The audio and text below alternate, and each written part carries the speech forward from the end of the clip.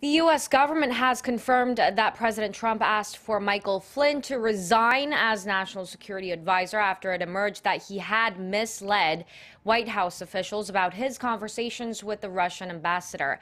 Telephone intercepts showed that Flynn discussed U.S. sanctions with the Russian envoy before Trump took office.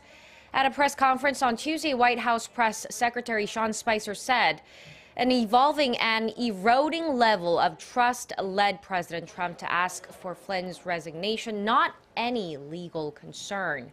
Spicer ended his briefing by restating that there was nothing wrong or inappropriate about Flynn's talks with the Russian ambassador. Republicans have joined congressional calls for an independent probe into Flynn's contacts with the Kremlin.